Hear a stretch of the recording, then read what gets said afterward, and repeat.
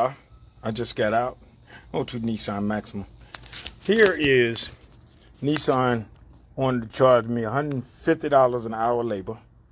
They done had my car over a year and they're still doing the same thing. And they told me the something what it's called is broken.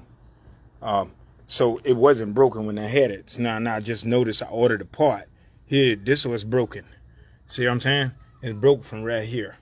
So how did this get broke? Y'all the one been working on all this time. All of a sudden I get this back and this is broken. Now you're trying to charge me $250 for the part that more than likely you all broke. See it? See what I'm saying right there? That's where it's broke at, Nissan. Now, they had this car over a year. They fixed all this stuff, took all this stuff off. So they had to break this. And see, it goes right there. It goes right in there. It's broke, that piece right there. So they had to break this.